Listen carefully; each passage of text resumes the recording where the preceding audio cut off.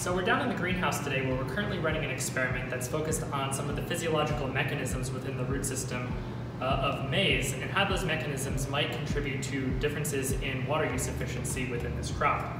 So I thought this was a good opportunity to share with all of you some of the different tools and techniques that we use within our lab group for studying these different topics and show you actually how we set up a greenhouse study and how we set up a lot of the sensors that we run to measure water use within plants within a greenhouse setting. So one important consideration that's often overlooked when conducting greenhouse-based studies is pod size. Now this is especially relevant in the context of conducting studies where we're interested in how different components of the root system may relate to the ability to acquire water under situations of drought stress. It's well established that especially under situations of terminal drought stress, that rooting depth is positively correlated to water acquisition in those scenarios. So consequently, we don't want to be using pots that are limiting the rooting depth of the different plant varieties that we're growing. So here, for example, you can see that we utilize what we call mesocosms, essentially just PVC pipes that are 15 centimeters in diameter and about 1.5 meters in length. So therefore, we're not really limiting the potential for rooting depth within the different varieties that we're growing, and we can really sort of relate the results we get here to how plants will acquire and utilize water in a field environment where similarly their rooting depth will not be inhibited.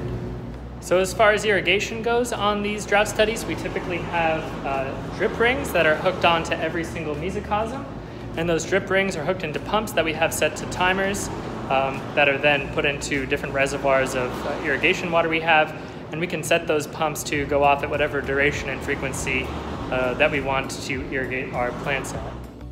After plants have emerged, but before initiating drought stress, we top each mesocosm with approximately 2 centimeters of perlite to limit evaporative water loss. So here you can just see a closer look at some of the various probes and sensors that we use to track water availability within the columns and total water content of these mesocosms.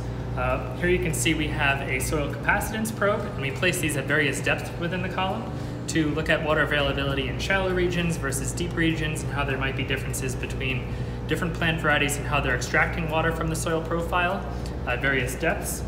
And then additionally, at the base of these columns, we have pressure plates that are tracking the total weight of the column, and therefore we can get gravimetric water content of the entire column overall. And that can tell us something about total water use and comparing total water use between the different varieties that we're growing in our greenhouse studies. So overall, we have all of these sensors hooked up to data loggers, which are able to take a measurement. We have them set to take a measurement every hour, but they can be programmed to take measurements even more frequently than that if we wanted to. But overall, that's how we track water use within our columns throughout our drought studies. To measure parameters like carbon assimilation, transpiration, stomatal conductance, and leaf temperature, we use the Lycor 6800. To get a sense of the maximum potential for these metrics across the different plant varieties we are evaluating, it is important to take these measurements on days with little cloud cover when the ambient photon flux density in the greenhouse is at least 1500 micromoles per meter square per second. We take these measurements throughout the course of the day to account for potential variation in diurnal trends in gas exchange between the different maize varieties we are looking at. When destructive sampling is carried out, plastic liners containing the growth media and intact root system are extracted from the mesocosm. These liners are subsequently cut open, and roots are carefully excavated and washed for sample collection and measurement of root system depth.